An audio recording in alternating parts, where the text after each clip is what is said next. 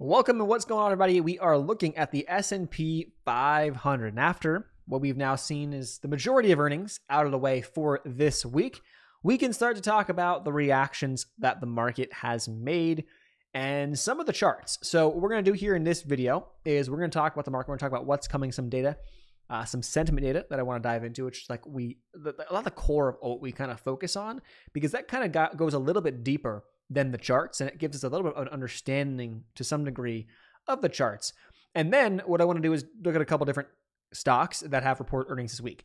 If you have any stocks you want us to cover, leave them in the comments down below. We'll add them to a list and we will cover them in this weekend's video.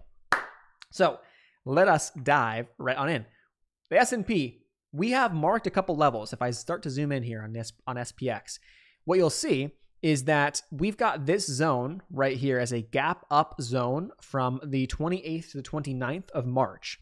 And that was a spot that, hey, if we started to break down below this line right here, which was our lows of early April, started to say that could be a spot that the market may target. If we zoom out, you look at the volume profile on the right-hand side, that would be right into where we start to see a lot of volume, kind of a volume shelf, and where we could see a potential area of support develop as maybe some price discovery through or price filling through some of this empty volume space.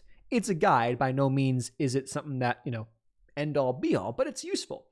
So that was a thought process. And after Wednesday, it was kind of like, okay, this might be what we're doing here. Guess what? Market says, we're not doing that. We're going right back up. So the chop that we kind of were dealing with the past 2 weeks has essentially just expanded. So we took this chop that was going on in, pretty tight ranges and now just expanded that and had some good range days, like good trending days up or down to start the week, really. And then up so far on Thursday that essentially regained the majority of that move, which is pretty impressive. Now, to some degree, there's a little bit of meta earnings that maybe could have sparked that, but it's interesting because the market kind of does what it wants to do. Well, yes, it's influenced by this. You look back at some of the moves of this week. If I go to the 1 hour chart, well, this move down, a lot of this move down was sparked and influenced to some degree by the earnings that we had on Microsoft. And a lot of that was Microsoft selling off and then earnings, and then it fell off even further. But Microsoft actually went up. So it's funny because Microsoft did this, right? But the market did this. Now, the market a day later rebounds back and does this, as Meta also kind of came in pretty strong as well. So it's not as easy if because earnings were great, market should go up. It's not as easy as you think sometimes, okay?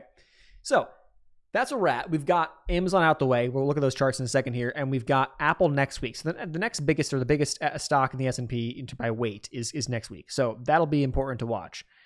That's the deal. So before we dive into sentiment, really quick, this platform we're using here is TradingView. If you want to check out TradingView, and Lux Algo, and pair them both up to get some of these custom indicators on your charts. Those links will be linked up down below in the video description box. Figured I mentioned that now, and then we'll dive into AAII. So what this is now telling us week ending 426. So this takes into account what happened on Monday, Tuesday, and Wednesday of this past week. The data comes out then on Thursday, okay? And when I say it takes into account, it's taking into account the change in sentiment by those who are answering this survey, okay, who are filling out this survey. And what we just saw was a shift from 27% bullish to 24, and a shift up from 35% bearish to 38. And to be honest, neutral stayed fairly consistent. So what that does when you go back to those charts is what it tells me is we saw this, right? A little bit of this downside, not a ton, right? Zoom out, right? This is not like, oh my gosh, we're dumping, 5+% on the S&P. No. Not a big move, just 2 days. 2 days all it took to wipe away, or to shift the sentiment back to now the lowest bullish sentiment we've seen this month and the highest bearish sentiment we've seen this month. So it's just, it seems like to some degree, now of course, this is a small, piece this week, right, as an example, but it seems like the pendulum kind of shifts, and it's very easy to influence market participants right now who go from feeling maybe optimistic to, oh, we're selling off. Nope. Short. I got to go short or get out of my longs. I'm not bullish anymore. That seems like that's the problem in terms of extension of downside. Now, why do I say that? Well, if you go back and you look at the fear and greed index over the past year, what you'll note is that every time we get up into this greed or extreme greed or really extend up there, like 65 plus on the fear and greed index right here, you'll note that those actually line up with some of the recent relative market tops, okay? And then these dips down line up with a lot of, or at least close to, some of the relative lows in the market, right?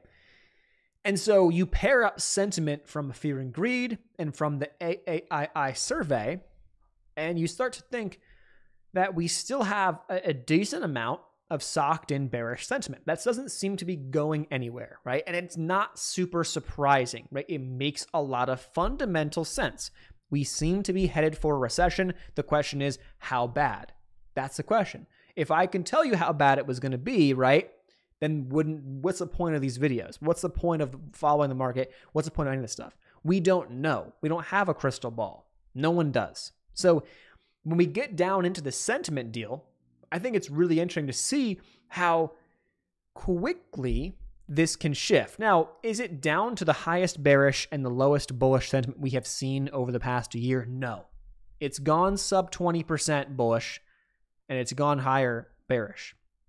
But these are still pretty skewed towards the bears, right? And when you look at the charts, this is kind of how you would think it would make sense, right? Like, wouldn't it make more sense to have more bears up towards relative highs when the market gets overextended to some degree and more bulls down towards relative lows? Yes, it would, but that's not how market psychology works. You actually see a lot more bulls up near these highs, and you see the fear and greed get overextended up near these highs, and you see a lot more bears down towards these lows, and the fear and greed go down to very, very low levels. This October level on the fear and greed, I mean, this is pretty impressive. Actually, late September, October, we went down sub 20. We actually, I think at one point, were like sub 10, if I'm not mistaken. I mean, it's pretty impressive numbers. Yeah, we had a 4 back in May of 2022. I mean, this is pretty nuts to see that. So from a sentiment perspective, we are still not able to shake a lot of the bears. And why that concerns me in a way is because the majority of people, that tells me is that the majority of people, if you had to kind of ask a crowd of 100 people who follow markets, out of that crowd of 100, you've got more people who are net bearish, whether they're acting upon that or not. They don't have to be acting upon it. They could be holding cash. So what's the scenario, or what happens if, again, you get days like this that potentially squeeze some shorts or potentially rip higher and set up a bigger squeeze? Is that when you're going to get that shift towards bears shifting over and we're seeing a clear shift towards a higher percentage of bulls? That would start to get us to that point where now we could start thinking about, okay, sentiment is telling us you've got a lot more bulls than bears. This could be a time to want to trim, want to sell, or dare we say hedge or go short the market based off of prior history. But we're just not getting that.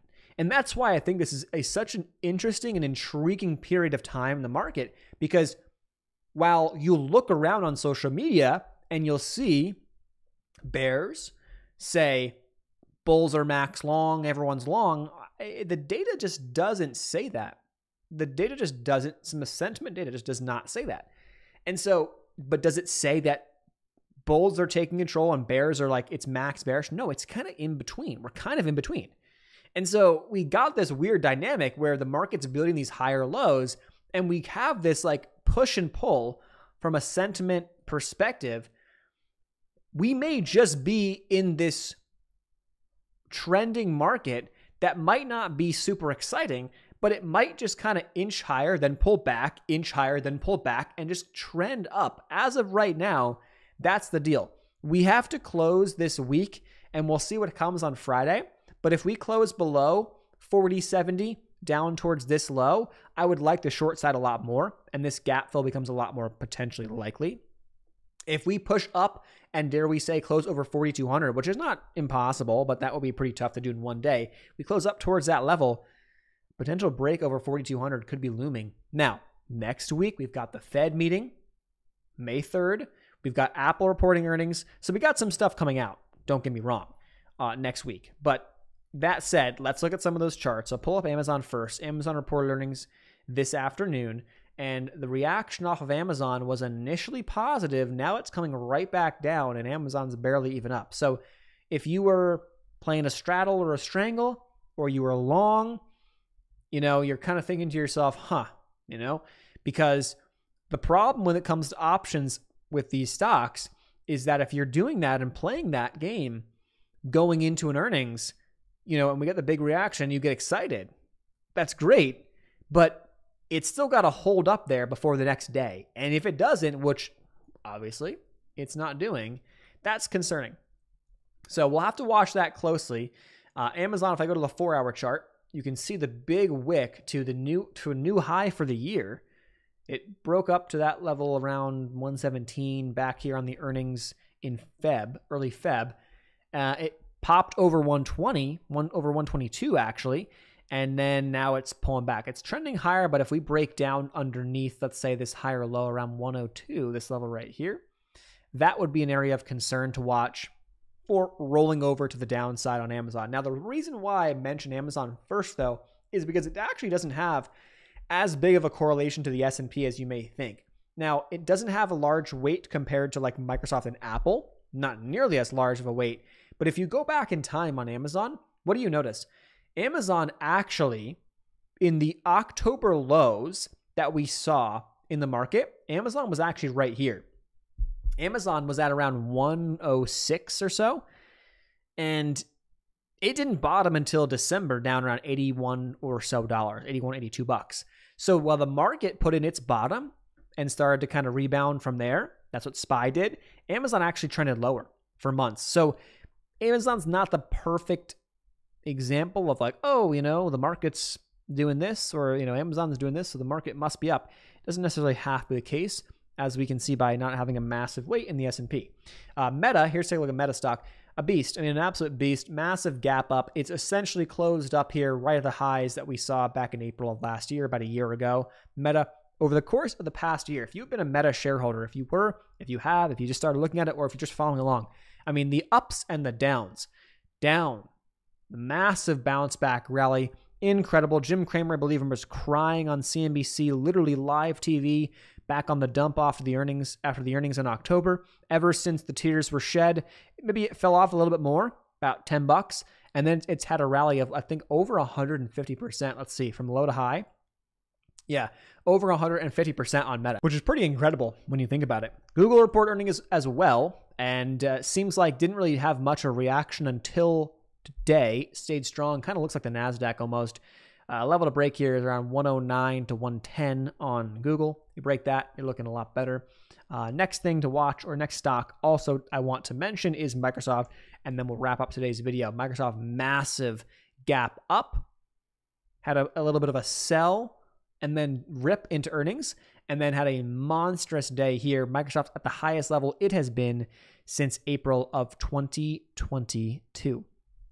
So with that said, leave those tickers that you want us to cover in this weekend's video in the comment section down below. We're at an interesting spot. We've been talking about it for a while, but you guys can kind of see this like push and pull, and we haven't really had the floodgates open in a bearish or bullish manner just yet. And so until that really happens, you can kind of see, or what we should expect is some of this choppy, higher low, or up and down kind of trending action that has more of a trend structure to it versus kind of an exponential rally, or, more of an exponential decline or a dump, as some will say. So that's kind of where we're at.